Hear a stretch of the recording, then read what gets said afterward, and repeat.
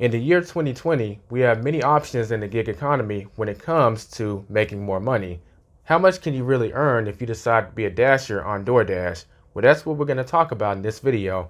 We're going to talk about how much you can potentially earn being a DoorDasher and a few tips as to how you can make a little more than the average dasher. So let's get into it. Hello everyone, this is Elijah with the Rideshare Guy, and in this video, we're going to be talking about how much you can expect to make if you decide to hop on the DoorDash platform to make some extra money, or even if you decide to go full-time with it. This video will be referring to the Rideshare Guy article done by Dash Bridges, How Much Can You Earn on DoorDash in 2020? So we'll be referring to that throughout the video. The first thing to mention before we get into it is that a lot of these are market sensitive because different markets pay different amounts. So you may see some varying in terms of how much you can make, but there are some universal things that you can do to make sure you make the maximum in your market. So your DoorDash pay will depend on a variety of factors, including where and when you decide to deliver. With that being said, DoorDash drivers can expect to make between $12 to $18. In 2019, DoorDash said the average DoorDash driver rates would be around $18.50 per hour. However, based on Dash Bridges' experience, and my experience as a DoorDash driver too, in addition to some surveys we've done, we see that the average earnings for DoorDash drivers tends to be about $12 to $18 an hour. As mentioned before, that is market sensitive, and he is in the San Francisco market. On the better side, when it comes to driving for DoorDash, we're still suffering from the effects of the pandemic, so a lot of places are still on lockdown. With that being the case, there's many DoorDash drivers that are making exceptionally high earnings based on the high demand. If you'd like to know some additional tips specifically about DoorDashing during the pandemic, then you want to check this video out as it goes into tips that are exclusive to the pandemic and boosting earnings using that to your advantage. So how is DoorDash pay actually calculated? It's a combination of a few things. Those few things being base pay, promotions, tips, and then you have your total earnings. The DoorDash base pay ranges between $2 to $10 depending on a few factors. Those factors being time, distance, and desirability. Deliveries that are less popular with Dashers, for instance, will have a higher base pay as that order just stays floating around because no one is accepting it. So DoorDash has to increase the base pay so the drivers will start accepting it. Promotions give the drivers an additional incentive to deliver food on certain times or in certain areas, but they're not necessarily guaranteed. It just depends on what's going on. And tips are pretty much self-explanatory. So can Dashers actually make $18.50 like DoorDash claimed in 2019? Well, we're gonna take a look at some numbers here. So our contributor Dash did some driving for DoorDash and kept track of how much he was making so we could do an analysis. He had some good shifts and some bad shifts, and let's take a look at the average of them all. So when we crunch the numbers, it comes out to $16.59 per hour. That's not exactly $18.50 like DoorDash mentioned, is it? Of course, those numbers were when Dash was driving at 6 a.m. and also driving after 11 p.m.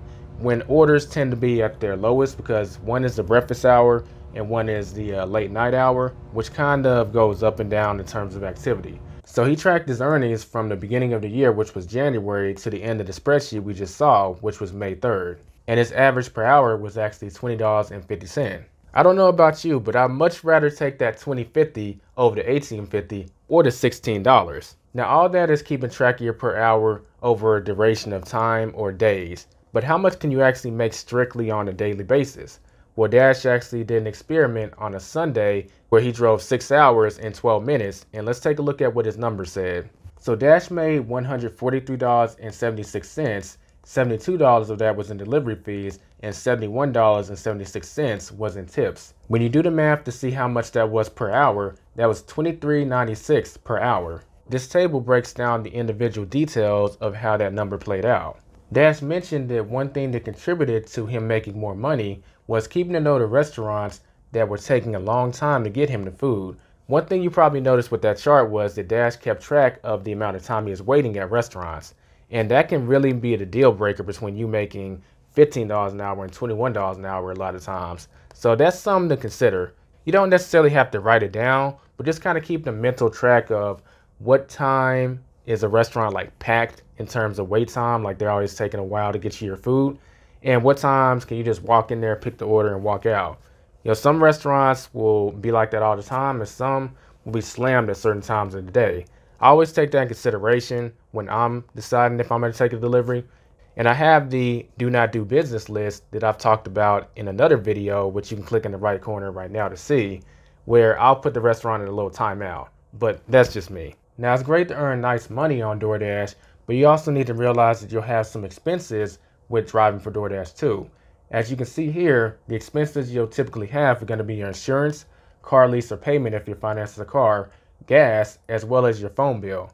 The good news is that a lot of those expenses are expenses you're already paying anyway, regardless if you're DoorDashing or not. So that kind of negates some of them to a certain degree. Since these are expenses that can be used as a tax write-offs, you want to take a look at our Rideshare guide to make sure you're keeping track of all your expenses so you can have more to work with when it comes to filing your taxes. So people like driving for DoorDash for these reasons. Flexibility. You can drive where and whenever you want most of the time.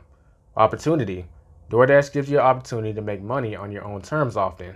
You don't need a car to do it. You can actually do it on a scooter or a bike.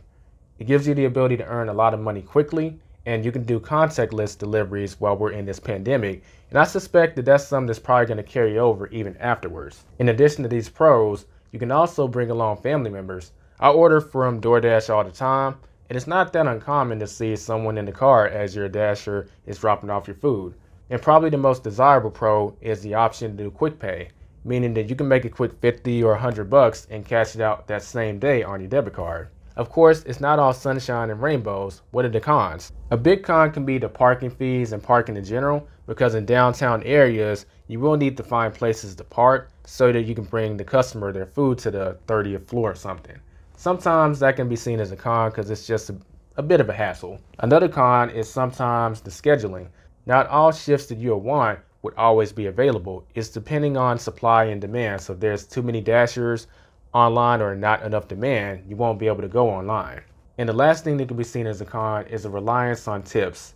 As with most delivery jobs, tips play a big role in how much you make. So if customers aren't tipping, that will bite into your bottom line.